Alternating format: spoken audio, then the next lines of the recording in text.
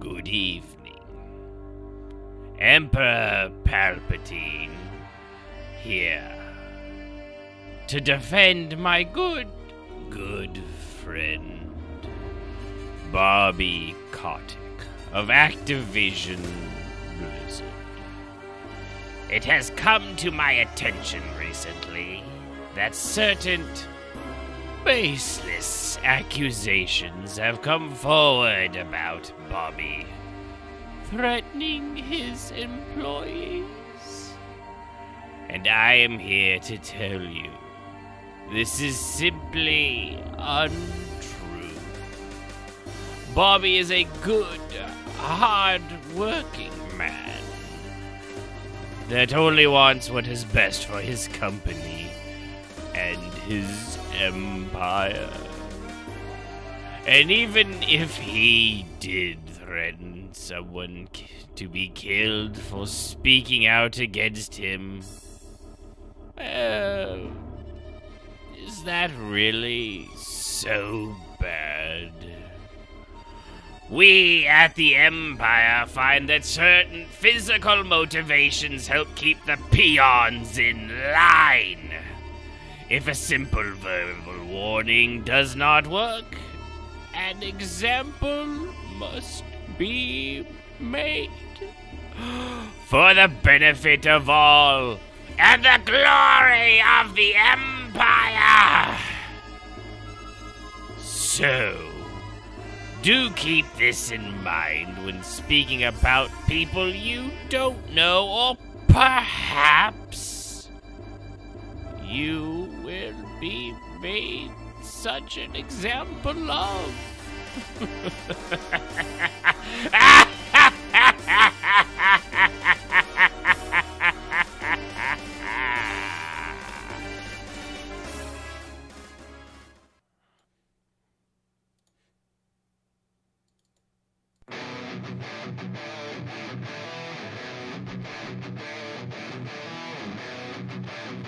This is Crashed While Loading, the fusion of entertainment and information.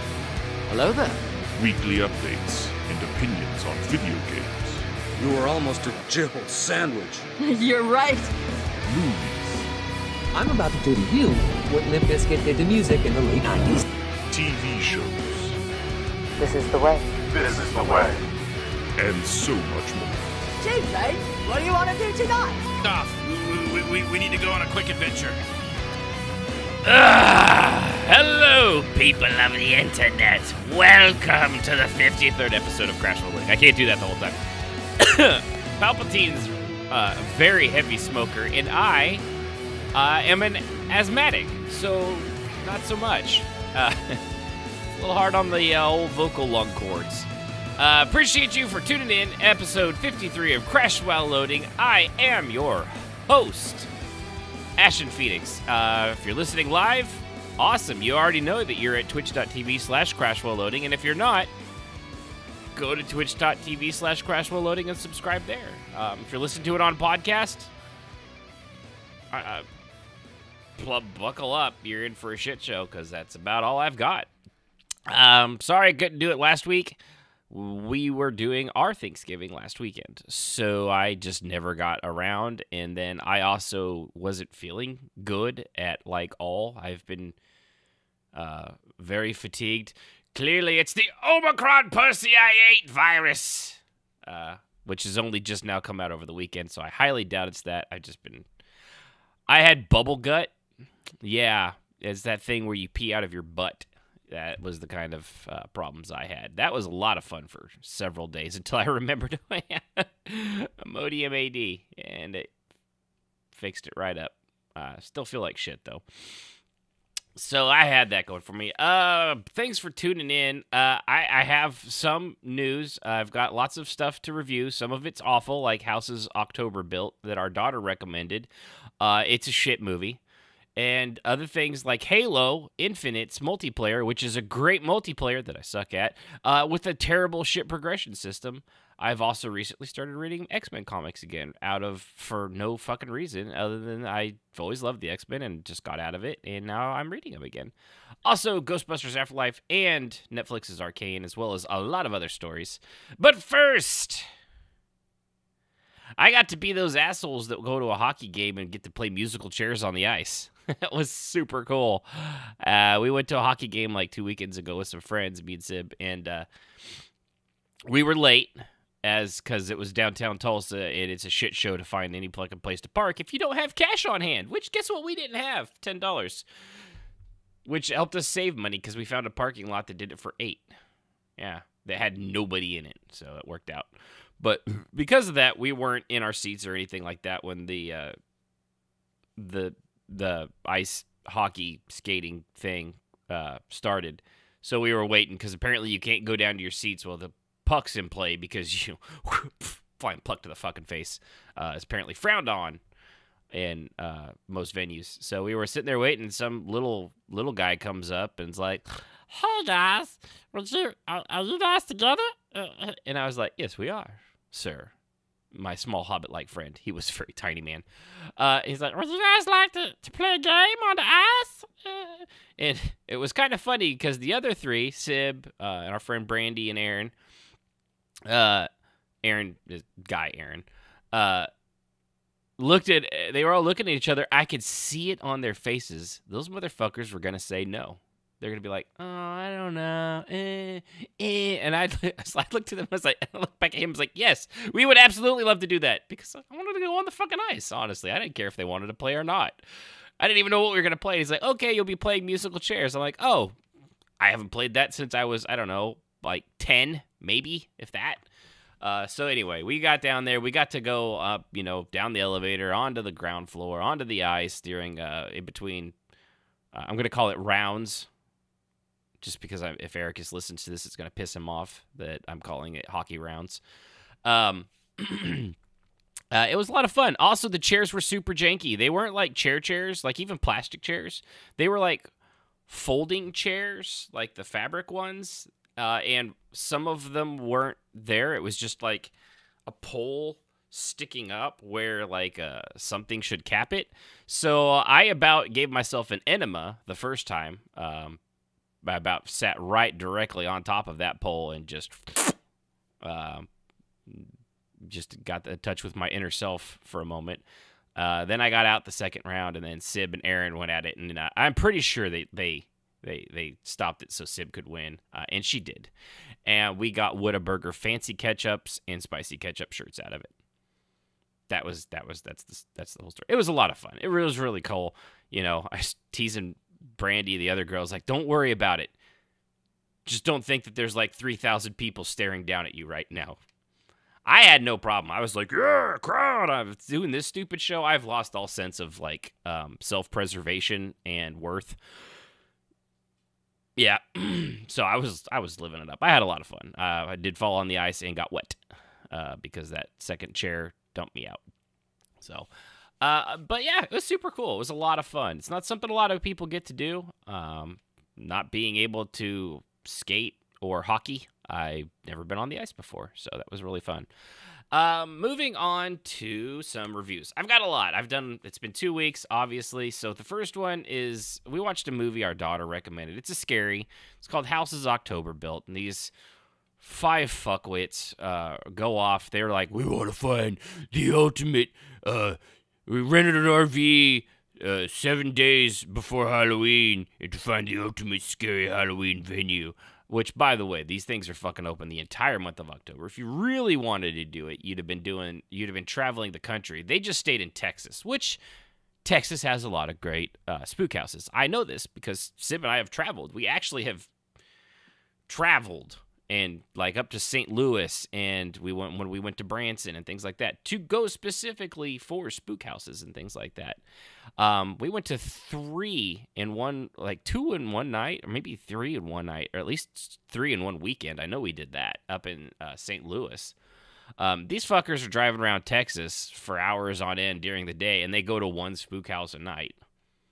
Like, I know in Texas you can go to multiples. You could at least do 2 in a single night. Here in even Tulsa, You could do 2 in a night if you plan it out correctly. And also get the fucking fast pass so you're not staying in line for 4 hours. So anyway, it's a lot of them. It's found footage, quote unquote, and it's not done. It's not acted incredibly well. Like, it's not even very believable. Like, the Blair Witch Project kids did a much more believable, like, found footage kind of thing in their acting abilities.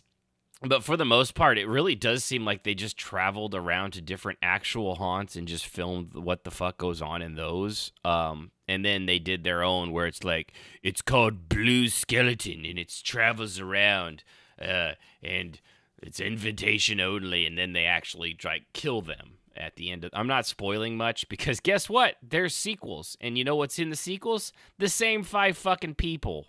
So kind of also ruined it that at the end of it, they were supposedly all killed in some way. I won't spoil that, I guess. Honestly, I'm not advising these movies at all. So if you don't want to be spoiling it, turn it off for the next, like, minute. So they end up being buried alive at the end. And then we watched the trailer for the second one, and apparently some cop finds one of them being buried alive, and then, of course, they all get unburied. And then, like, a year or 2 later, apparently, they're like, let's do it again, even though we almost died. And we're infamous on these chat rooms for these crazy people at these haunts. And it's so fucking stupid. It was the little girl on the cover that has, like, the doll mask with the weird clumps of hair. She's super creepy, but she's about it. The rest of it was just bleh. It was pretty boring. Something else I did recently, as I listened to The Sandman on Audible. If you don't know what that is, you're not a comic book guy, probably. The Sandman is a Vertigo comic where he's the Sandman. He's a aspect of Dream, along with his sister Death. There's like Destiny, Despair. There's like 7 of them. I can't remember all of them off the top of my head. It's based off that comic book, and this audiobook basically goes, every chapter of it is basically the comic book. I've actually started reading, this is what's got me back into comics, oddly enough. So I started reading that on Comixology, and then I was like, I wonder what the X-Men have been up to, and I started reading the X-Men, like, from back in 2012 when the original X-Men got transported to the future to stop Cyclops from being a dick. Shocker. Cyclops is a dick. But anyway, with the Sandman, it's this is different because it's not one author or narrator doing the whole thing. It's fully voice acted, and it's not like anybody. Like the actual Sandman, Morpheus is his name, is James McAvoy. You know, young Professor Xavier or Split from the movie. I mean, he's just he's James McAvoy. But he does an excellent job. Every character is fully voice acted by their own person. For the most part, a few of them share, but you can't tell because they're so vastly different characters. But it's narrated by Neil Gaiman, who's the original writer of all this stuff. So if you're a fan of Neil Gaiman stuff, like who does like Bad Omens and all sorts of stuff, he's way out there on a lot of things. Like the first one on Audible is free. The second one I had to use a credit for, but I found it absolutely worth it. I was riveted. I loved it's fucking dark too, man. I won't lie to you. There's certain things that happen in some of it, and it is really weird because it is so vastly different from comics, but it is connected to the DC universe. That, like, when they mention the Justice League now and again, or was it John Constantine's in it once at least? It's a little weird because it's like all the characters other than that are so far out there and unrelated to really the rest of DC that when they bring up something like the Martian Manhunter and anything like that, it's like, oh yeah, that's right, comic book. It's super super weird, but highly recommend the Audible Sandman audio story, especially since the first one's free. I don't know if it's free if you're just signed up for it or if it's just free in general. I think it might be. It's very well worth it.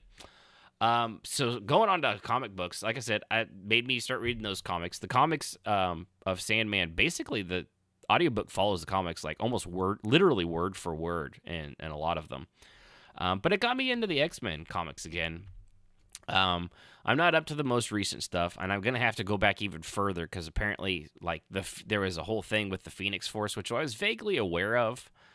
That Tony Stark broke it and like it injected it into all the superheroes, and it totally fucked up like the Cyclops' powers and Emma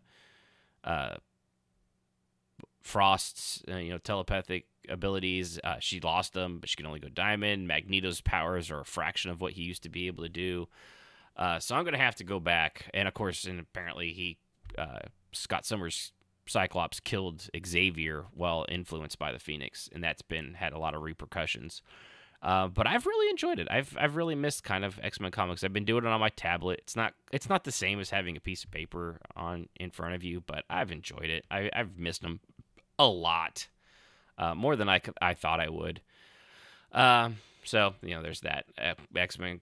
And I also got turned off by the Grant Morrison run where he was switching characters up for no reason, like turning Bobby Drake gay, which I have no problem when they introduce gay characters, but you can't take a 40-year-old character that's been nothing but a player and, kind of a horn dog, and then be like, and now he's gay for no reason.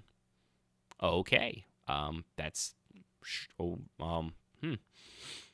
Yeah, and he also fucked up with a lot of their powers and things like he did a lot of stuff that was just way outside. Like, I get it with comics, but it was so far out there it wasn't believable. I hated him. I didn't. Apparently, a lot of people liked his run. I did not. I know a lot of you guys probably don't even care about comics, but screw you. It's my podcast. Two things that I absolutely loved: Ghostbusters Afterlife and Arcane League of Legends on Netflix.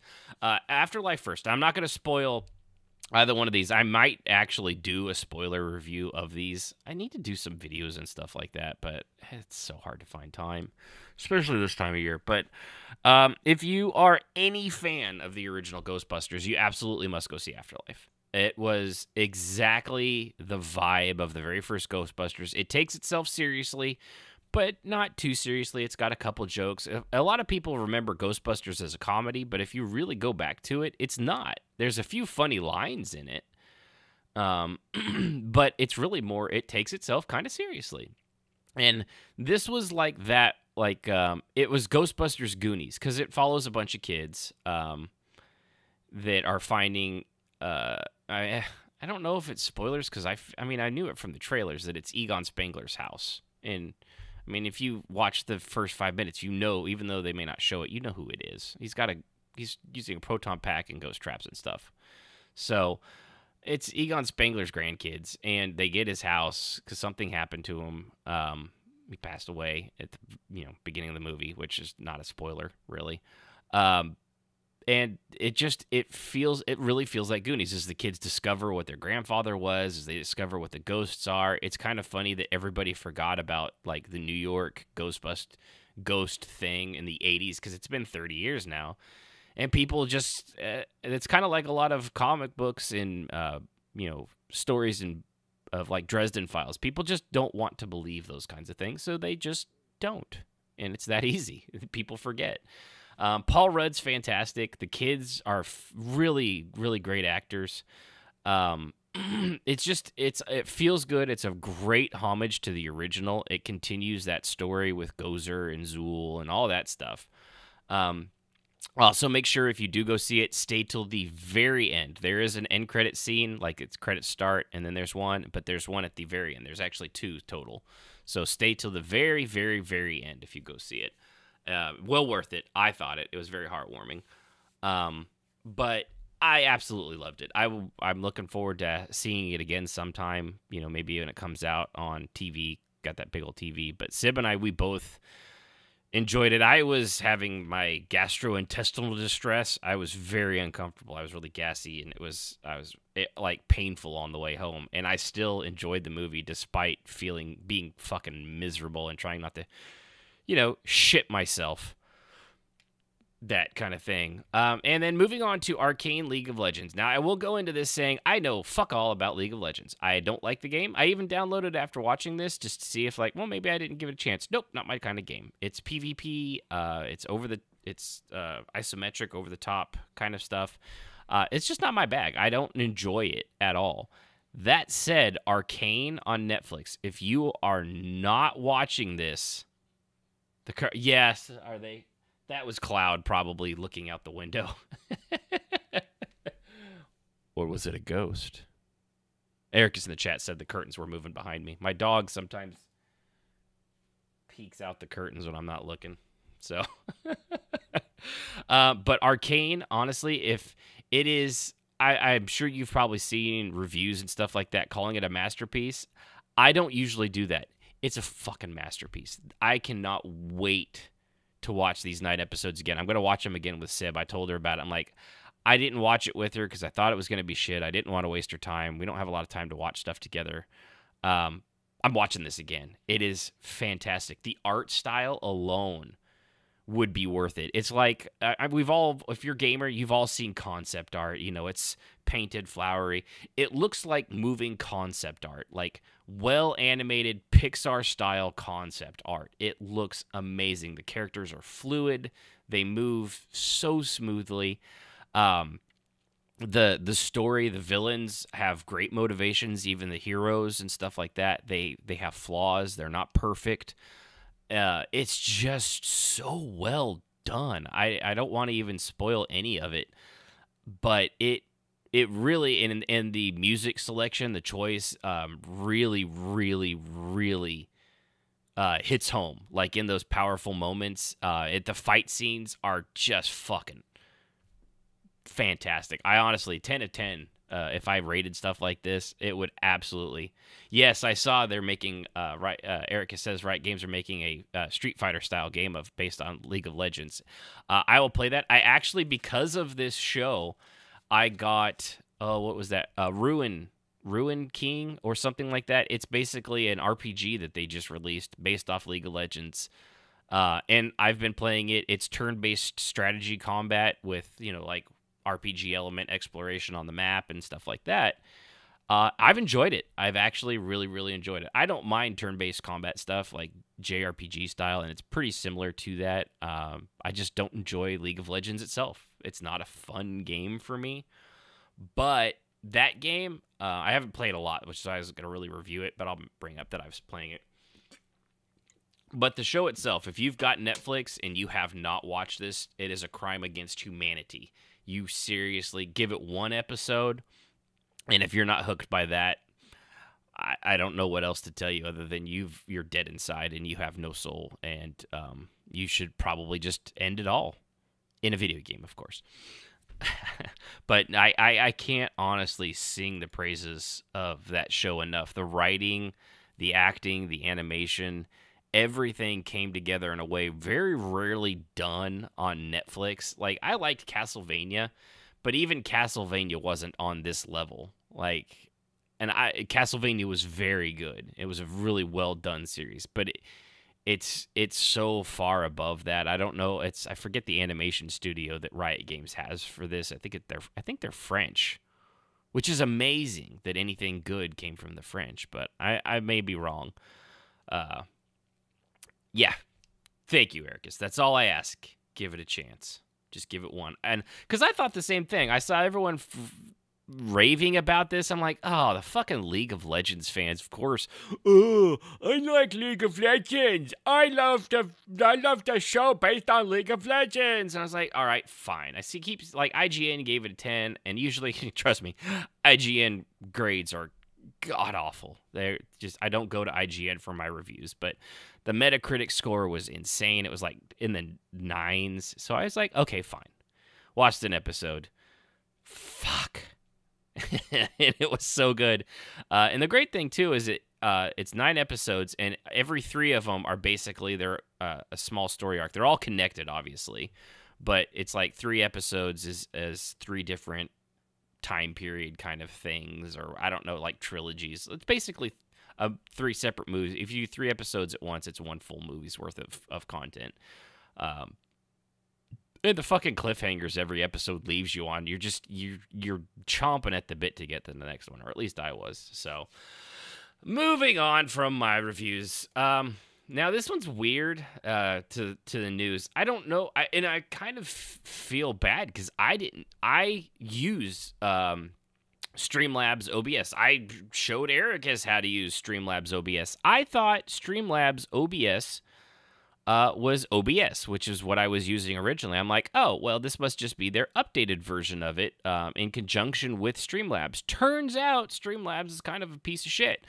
Since OBS was open source, they just slapped their name in front of it and called it Streamlabs OBS, even though they didn't create it. And what they also did was they stole other assets from other makers, like just basically copied them. They didn't copy paste them, but they copied them and put them into their Streamlabs thing and then charged money for it.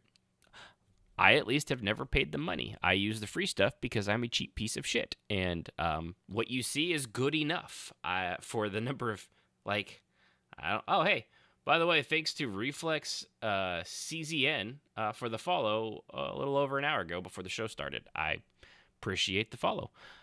Give you a shout out. But yeah, so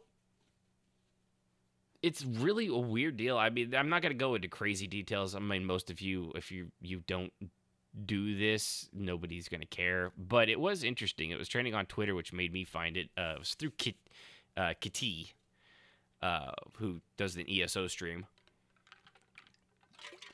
And I got ice in my mouth. This is the sweetest girl you'll ever meet. I haven't met her, but, like, virtually I have. Sorry. We got a new ice maker, and the ice cubes are small, and they come out of my cup, and it's really super annoying. The update to this is that Streamlabs says, we are taking immediate action to remove OBS from our name, reads the comment. Streamlabs OBS is built on top of the OBS open source platform. Streamlabs OBS is also open source, and our code is publicly available. We take responsibility for our actions and will support our community. They knew what they were doing.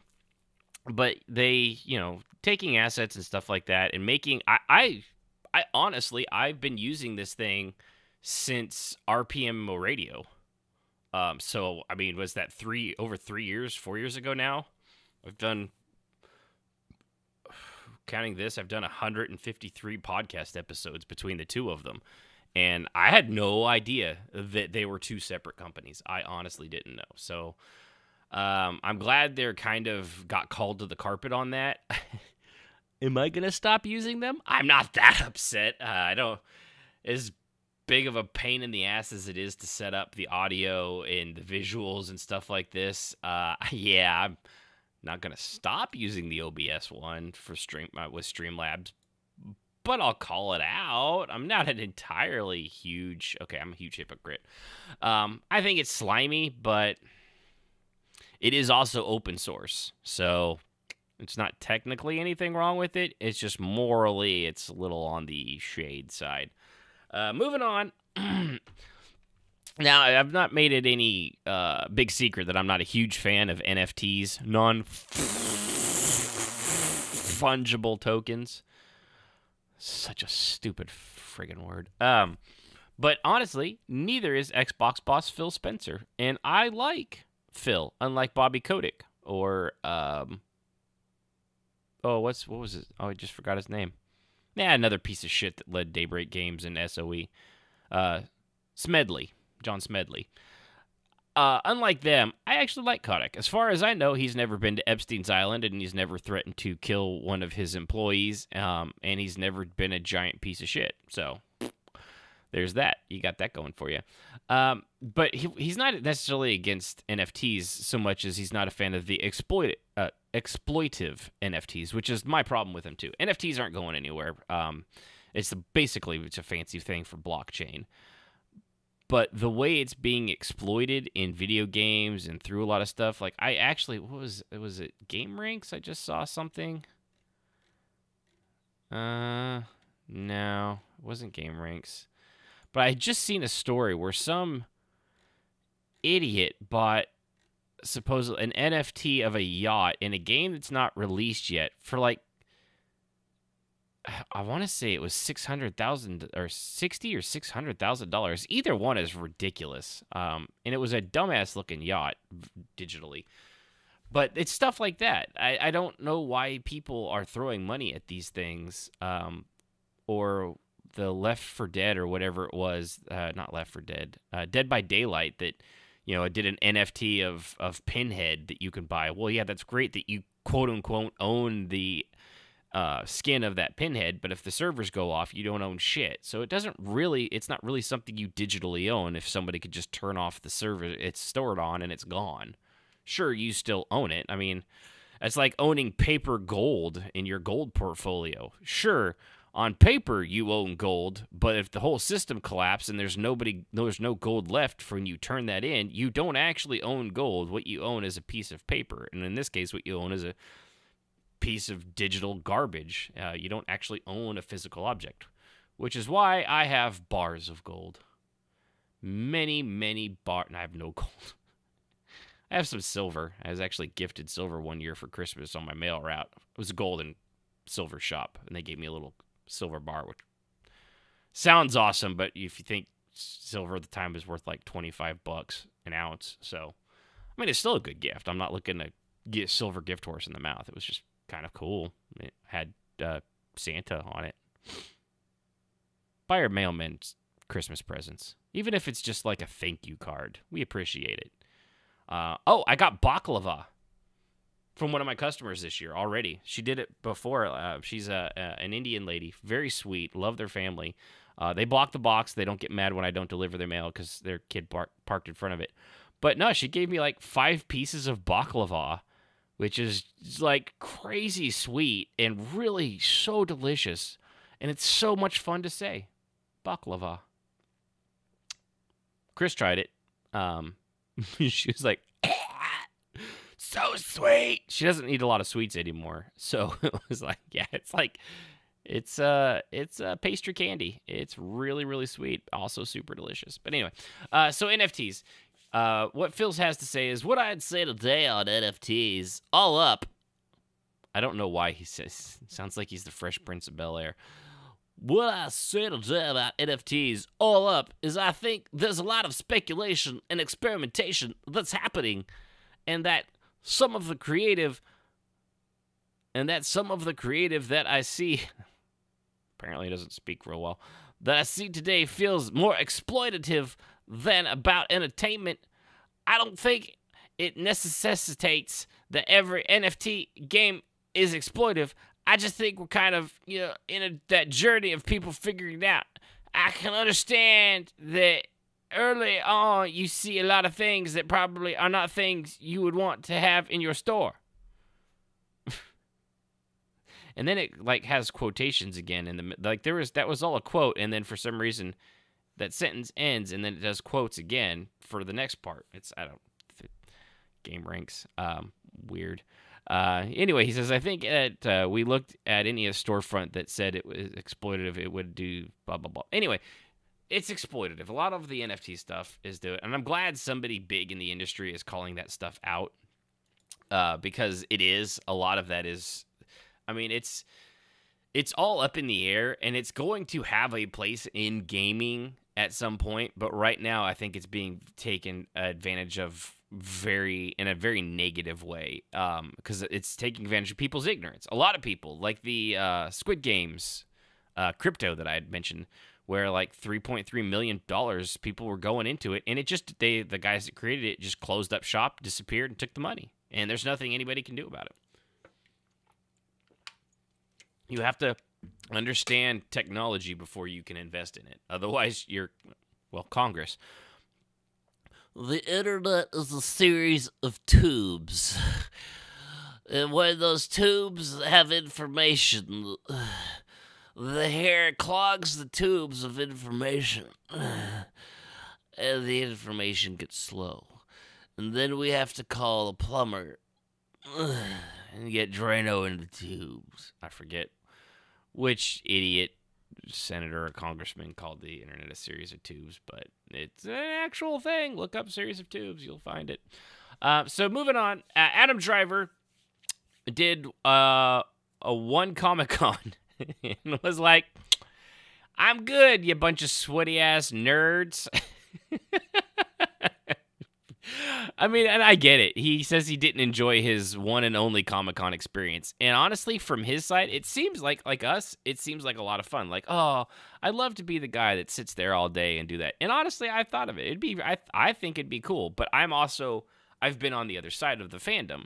I know what that means to people. Like, and I think people like Ray Park, who played Darth Maul, he gets it, man. I've met him, and Jeremy Bullock that played the original Boba Fett, Peter Mayhew that played Chewbacca. They got it. Like, they understood. They were there and they had this job of going around the country, being paid by other people because of their fans. And they played into that. They weren't there as part of the job. They were there because that's their job, but they were there because they knew who was signing their paychecks, basically. And that's the fans. And if you treat the fans like crap, you end up getting a bad reputation like David Prowse, the original Darth Vader body guy. He was kind of a dick at cons, and he was not well liked. And if it showed in the difference in lines between someone like him and some of the like Peter Mayhew. Even though Mayhew was at all of them, he was just a good, decent guy. Ray Park was the same way, man. He complimented people's costumes. This is the early day before cosplay was even a word. And he dug it. He just totally dug the whole experience. He knew why he was there. He knew he was making money. He knew he was there to, hype up his character and his fandom. And it worked. And if you're not familiar with that, like I suspect Adam Driver is, who I like as an actor, and I'm sure he's a great person, but if he didn't know that going in, I could see this being a miserable fucking experience. But he said, I didn't know the rules of a Comic-Con. Like he calls it of a Comic-Con. And they're like, oh no, you can't get a coffee. And I'm like, maybe I'll get a coffee in the hotel. And they're like, no, you can't get a coffee in the hotel. We have some masks in a bag if you would want to put a mask on in a bag. They had an option of like an Iron Man mask and a Darth Vader mask. If you don't go outside, they're like, put on a mask so nobody knows who you are. And they're not meaning like a COVID mask. They're talking like how who is it? Adam Savage would go around Comic-Con dressed up as characters, or what was it I saw recently? The Witcher, Henry Cavill went to Will Smith and he had a mask on and he's like, can I get a picture? And he takes the mask off as they're taking the picture, and then he looks down at Will Smith, and it takes Smith a minute. He's like, hey, I know you. He was just gagged. I love Henry Cavill for that stuff. He's always pulling shit on his other stars and things like that. But he says, I opened my window because I've been in my room for 24 hours before this thing we were supposed to do, and then there was a band at the bottom of the building playing the Star Wars theme on repeat because we were all staying at the hotel. It was scary. You show up, and it's like 2,000 people who are very devoted. It's just a lot of energy, as you can imagine. He said he did it only once. I saw what it was. I mean, it's nice. I'm not anxious to do it again.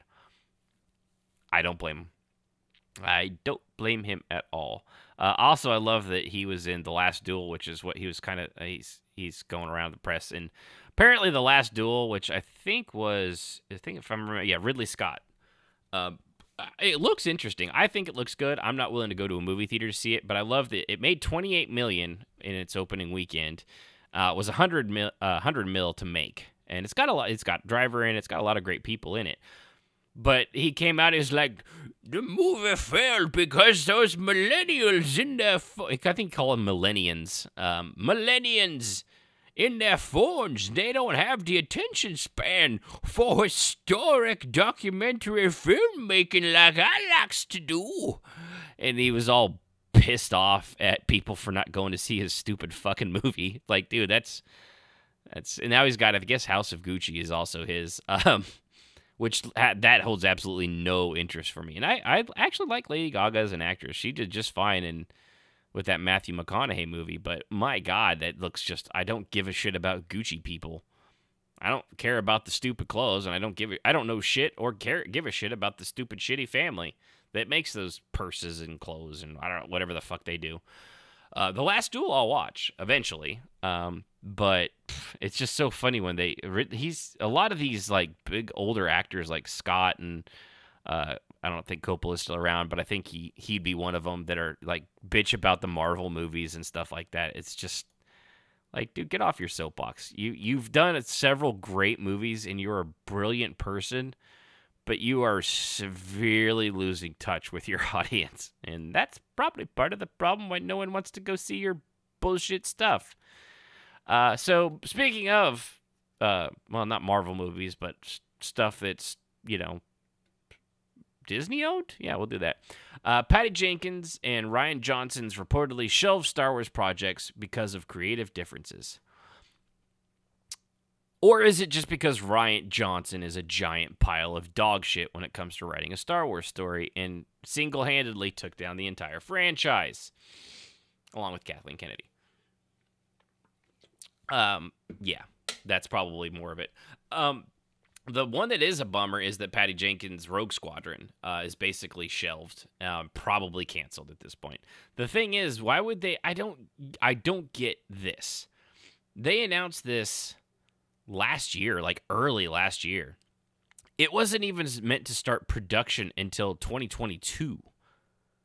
Yeah, they announced it December of 2020 was her film's announcement. And they did a little thing talking about how her family was Air Force and, fighter pilots and stuff like that. So she was looking forward to making a Top Gun in space, basically. Why would you say that when you weren't going to start production for another 2 years and you didn't even have a script yet? And you announced that as if it was a big deal, and now it's because she's doing the next Wonder Woman, so the times don't match up. Well, why'd you announce it? Don't announce shit that you haven't started, like, at all. Just don't do that. It's idiotic. And Disney's had a real problem with this lately. Like the Republic one that was gonna star Gina Carano, I think, the Ranger one. And then, of course, she did a couple tweets that people didn't like, even though Pascal has done far worse. But, he's got the right viewpoint. So she got canceled and taken out of the show. And, well, at least for now, I don't think that's going to... I'm starting to wonder if that'll last. I don't know if she'll go back to them, though. But don't announce shit and then be like, yeah. Let's see what the... I was curious what the... the fact that there's still a handful of people that are like, Ryan Johnson's movie was great. You are a dog shit human being, and you should feel like a dog shit human being. So anyway, yeah, we lost. Thankfully, the trilogy he was supposed to do, I'm pretty sure, is done and dead, and it needs to stay buried.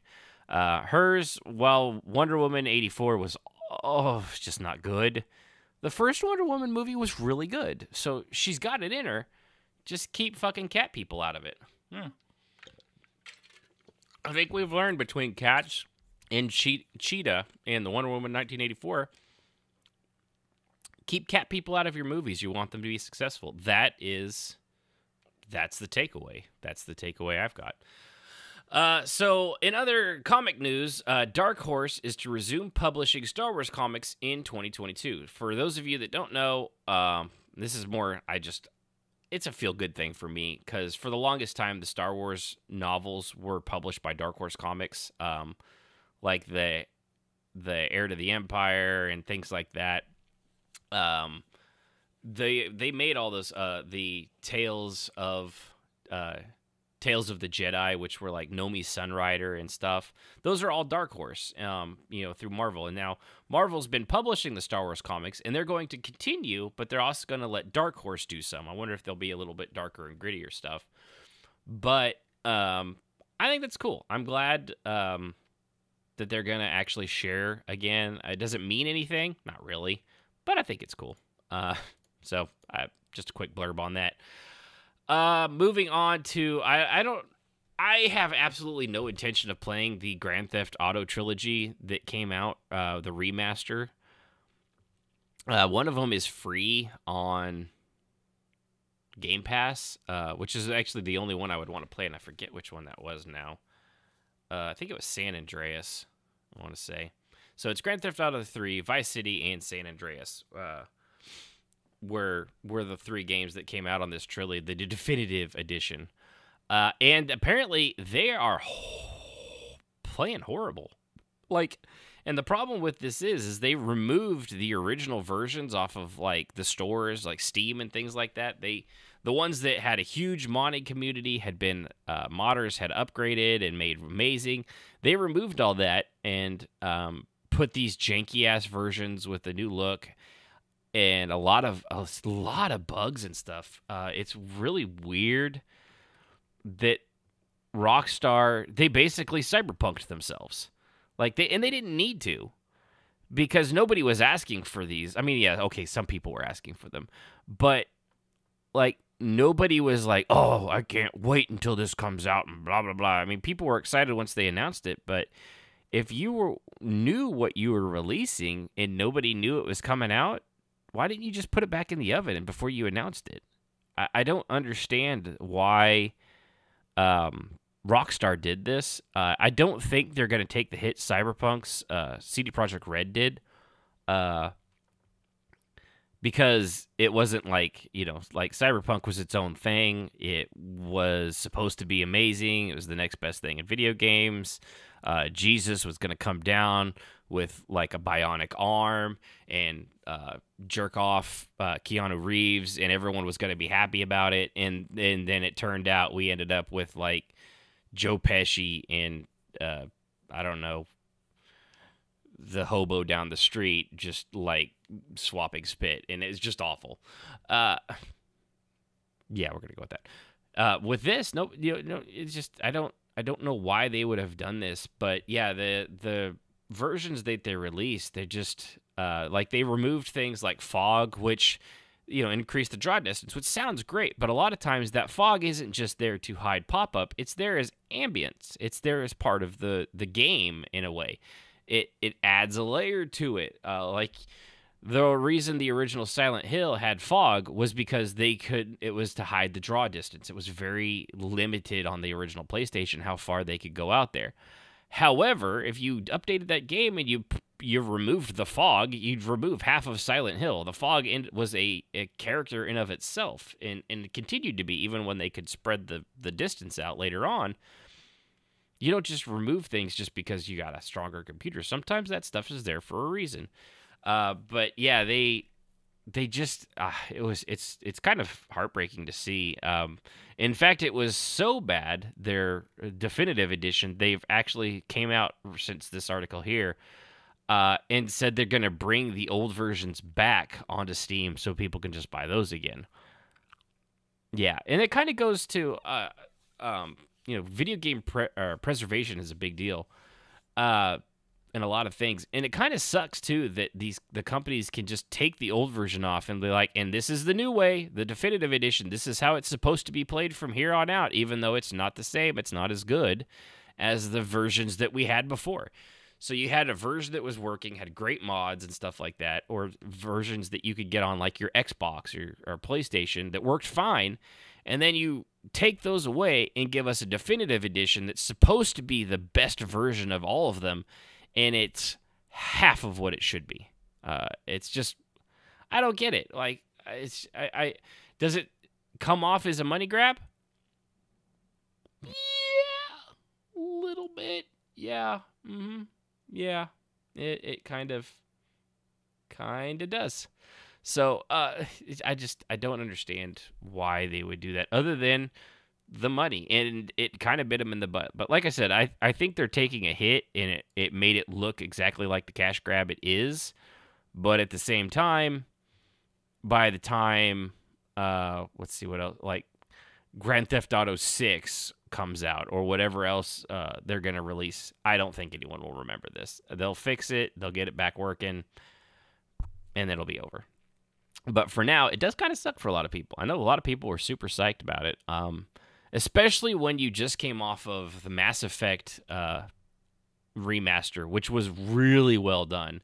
And I played through all 3 of those games, and they were fantastic. The upgrades that they made, it was just so good. And then, like, it took a lot of work, though. It takes a lot of work to do something like that. It seems like it'd be, oh, it's super easy. Yeah, no, don't screw with shit if you're not going to go all in, is the rule.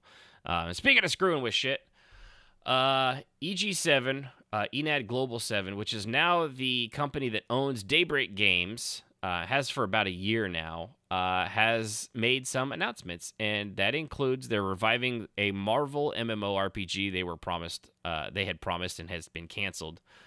They're still promising console and a graphics update for Lord of the Rings Online. Now, I have not made my utter hatred and disdain for Daybreak Games a secret. I have hated that company since Columbus Nova, the Russian conglomerate that took them over, completely gutted one of my favorite fucking games of all time, and that was, EverQuest and EverQuest 2, and just creamy shat all over all of it. Now, the Enad Global 7, I'm giving them time. It's been a year now, and that seems like a lot of time, but I have a feeling they have a lot of crap to sweep up, and they even say here it's been a period of transition for the company. They've explained that it was basically a calling call. It says here in the article, essentially a way of explaining why the company's incomes have stabilized at over 400% revenues compared to this quarter last year, now that it stopped buying up small and mid-sized studios, though the outlook of the next quarter looks even better. So they've been buying up studios to create games, something that hadn't been done under Columbus Nova at all. They were just gutting everything and closing it all down and just milking what they had until they couldn't, and then they sold it. So they had a chart as they said, first of all, Daybreak continues to promise a major revamp to upgrades of visuals, modernize the experience, and release on consoles for Lord of the Rings Online, which is crazy to think that game of all games is not on a console yet, because that is a game that seems like it'd be a good fit for consoles graphically and stuff like that. It'd be super easy for even like the Xbox One and PS4 generations to easily run that stuff. Yeah, I mean, Final Fantasy 14 does really good with the controller if they follow the way they do theirs. I don't know how people do it. I play Final Fantasy 14 still. Finished Heavensward, by the way. Well, at least the 3.0 part. Now I'm on the stuff after 3.1 and above. People do it, though. People actually on PCs play with the damn controller, which I think is insane. But I also have a gaming mouse that has, 12 buttons on the side. So maybe that's why I'm not having to click on mouse and stuff like that. Could be. They also said they're plotting good things for DC Universe Online, which is crazy. I forget that game still exists. Investment in graphic upgrade and the largest expansion content to date for 2023. So they're really shooting out there. Shooter fans, keep an eye on Antimatter Games' Rising Sword, inspired military shooter, MMO as well.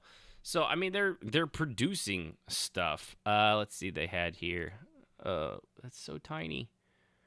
I hate when people do like infographics, but they don't make it so that you can blow it up. But a lot of and then there's the Marvel IP based multiplayer, massively multiplayer game done by Dimensional Ink Studios in Austin, Texas. It was led by Jack Emmerich, who designed and helmed City of Heroes, which a lot of people liked. A lot of people kind of missed that game. Yeah, that was a good game. A lot of people a little salty that it got closed down.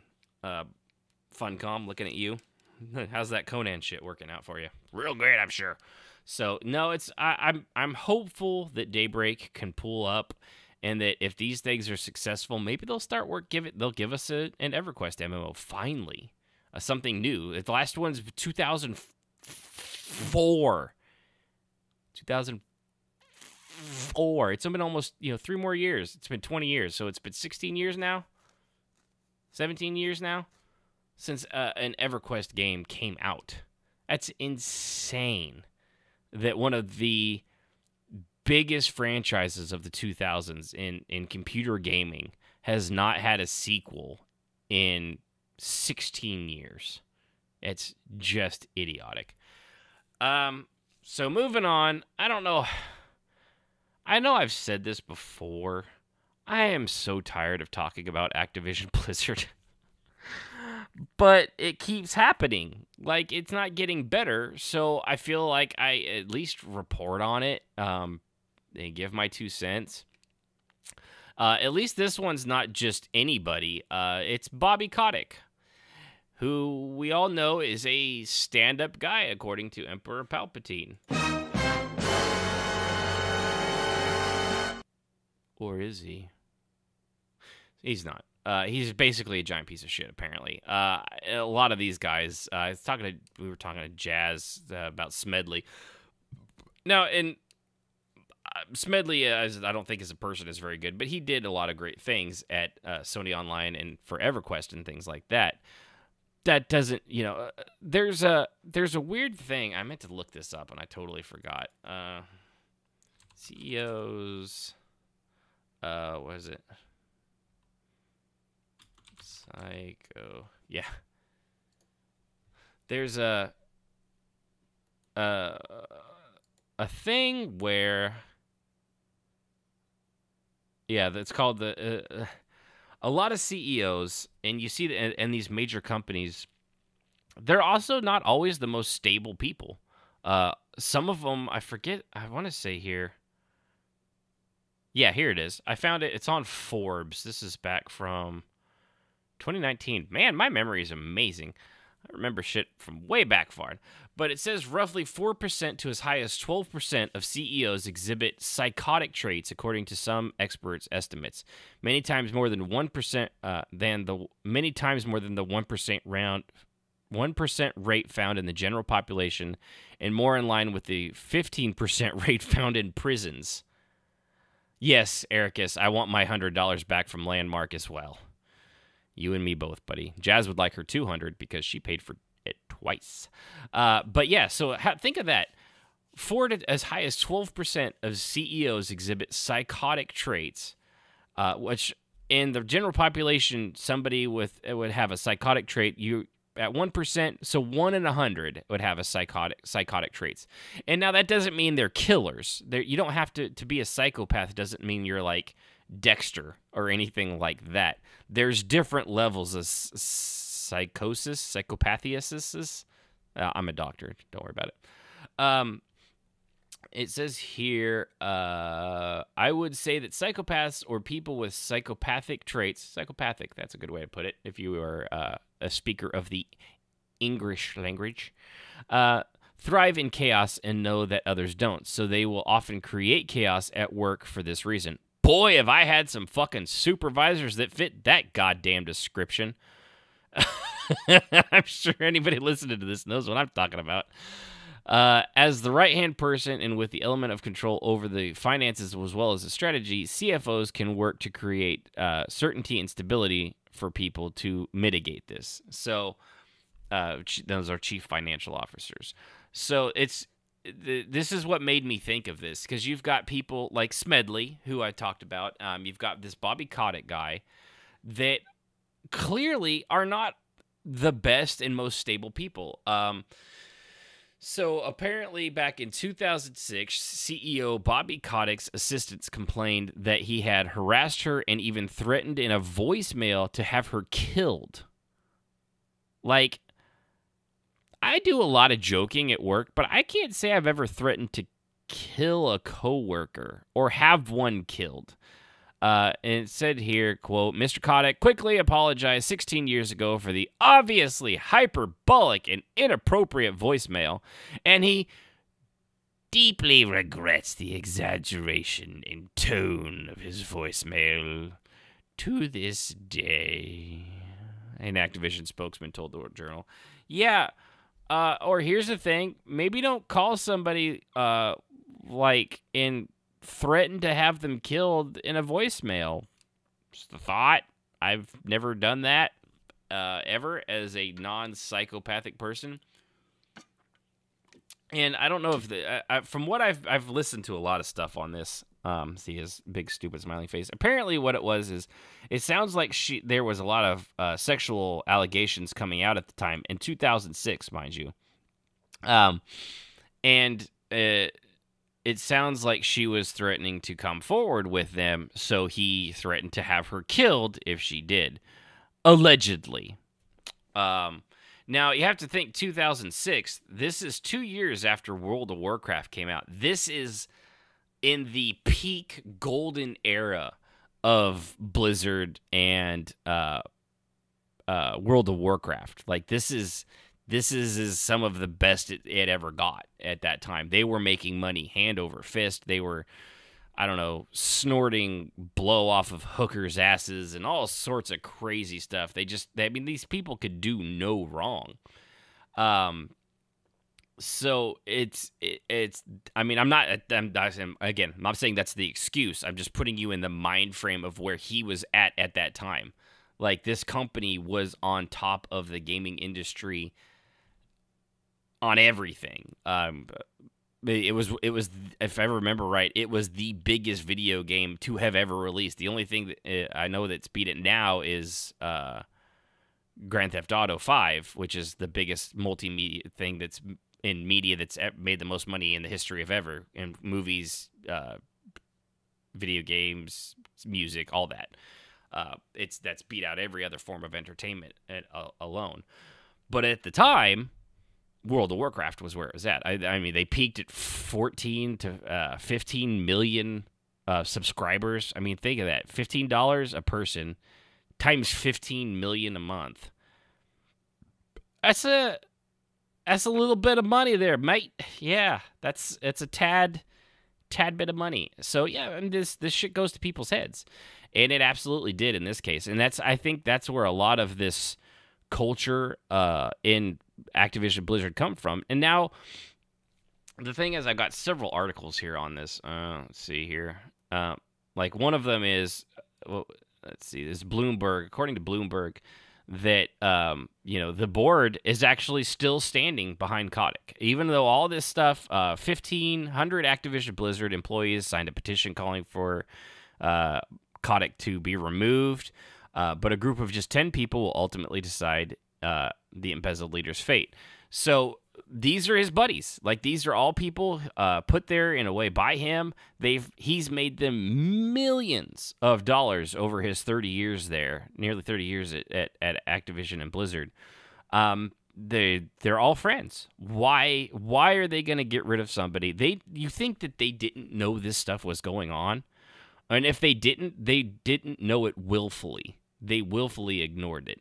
To the point where, like, there was one guy that had harassed an employee. He was a supervisor. The HR department said, we need to get rid of him. He needs to be fired. Like, this is unacceptable. Kotick personally came down from on high and basically pardoned him and said, no, we're not going to get rid of him. We need him. He's a friend of mine. He's a buddy, and he stays. So fuck that lady, because, I mean, look at her. Look at those tits. Yeah, she knew what she was in for. Look how she was dressed. Yeah. I feel slimy even joking about that, but that's what I'm here for. I joke about slimy things, so you don't have to. So yeah, he pardoned that guy, and now that was just one story. How many times did this stuff happen? And he was saying here in another article that he might resign if he, quote, can't fix the culture. And there's been an update on 11. Oh, this is sometime. Let's see. As of 11/22, Bobby held a meeting with top executives to discuss the state of Activision in the face of recent controversy and allegations. The CEO told his colleagues that he'd consider resigning if countermeasures in place to combat the developer's criminally toxic workplace culture didn't fix issues with speed. Dude, you are the criminally toxic workplace culture. You're the reason it's like this. You've let this go on for 30 years. Give it probably since World of Warcraft did it. So not the entire time. Maybe he started as a good guy. I don't know. I don't know his heart. I'm not Jesus. I'm just saying he's going to burn in a fiery lake that burns but does not consume. But I'm not his judge. Or am I? Yeah, so a workplace excellence committee is being implemented. Yeah, because nothing says a workplace excellence committee. Nothing fixes a problem like another committee made of the same people that worked there while all this stuff was also going on. Also, don't forget the lady co-CEO of Blizzard that had just quit because she couldn't get fair pay. Now, I'm not on the wage gap thing in most instances with women and men. There's actually a lot of statistic reasons some women, the statistics don't match women and men because they take things like maternity leave and stuff like that, which when you do that, it cuts into how much you got paid because you're not there the whole time, although a lot of companies do still pay it.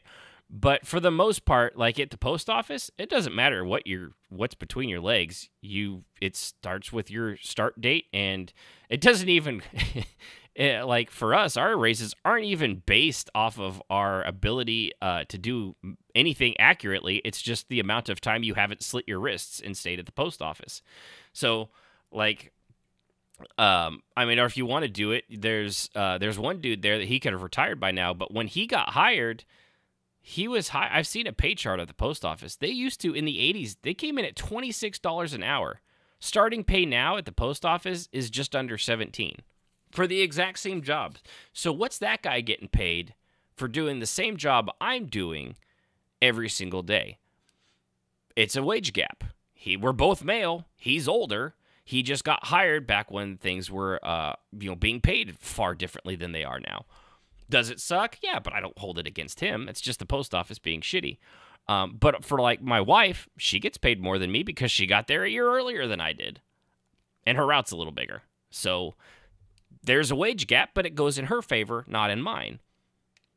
That's how that stuff works. Now with this, when they did the dude and the chick to the top of Blizzard there, if I remember right, she had more time than he did, and they both got this position at the exact same time as I've heard it, and he was getting paid more than she was.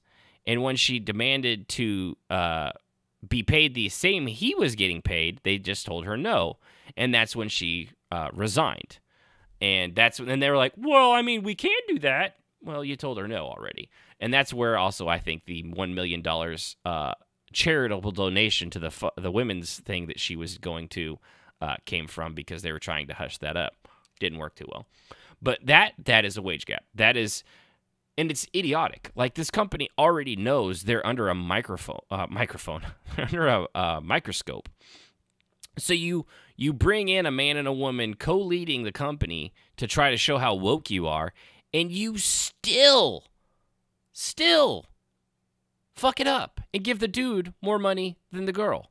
Like, if anything, you should have done it just common goddamn sense. You give the chick more money than the dude just to show how great you are.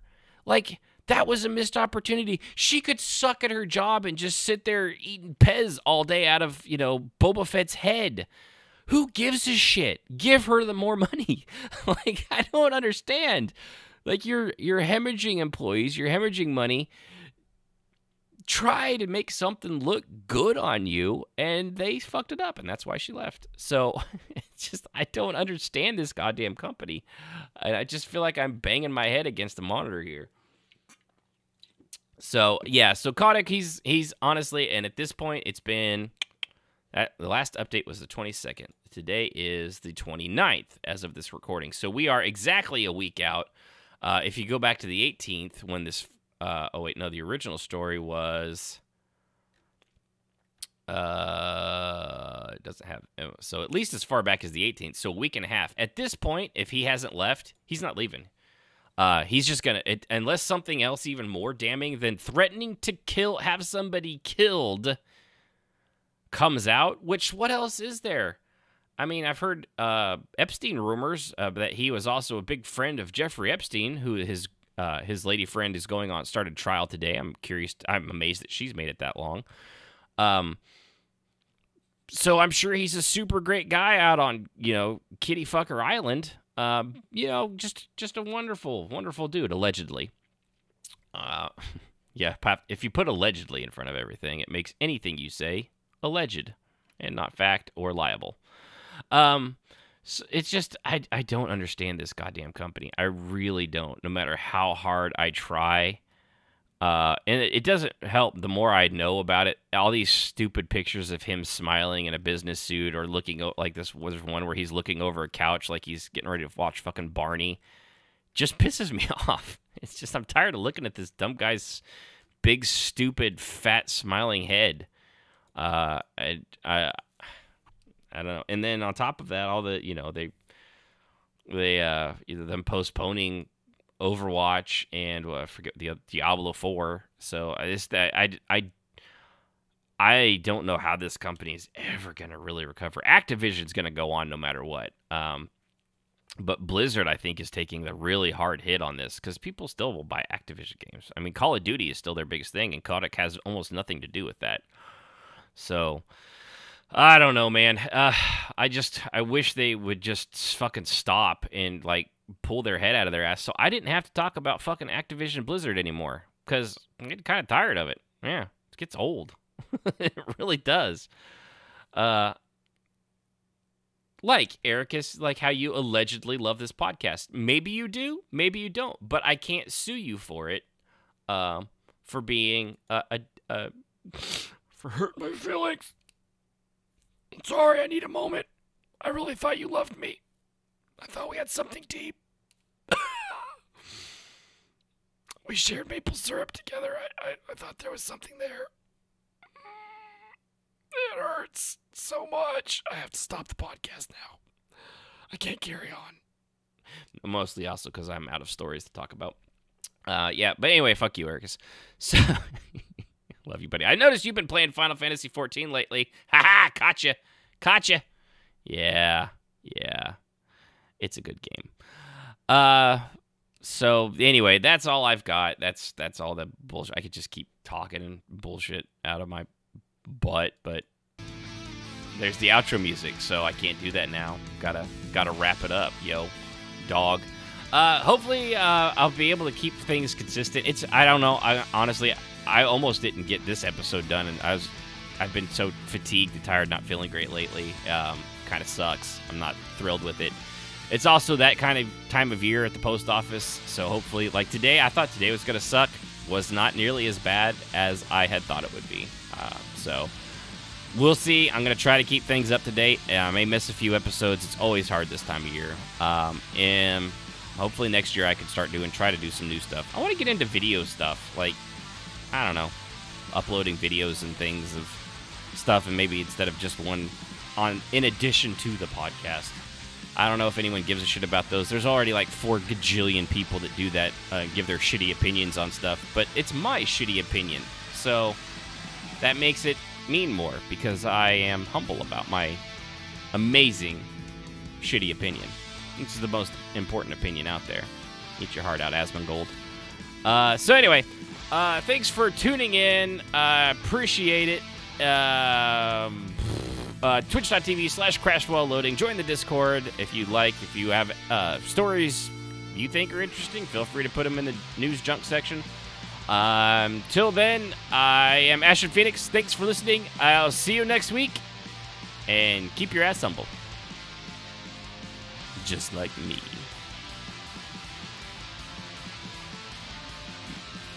Music, as always, is provided by Husky by the Geek.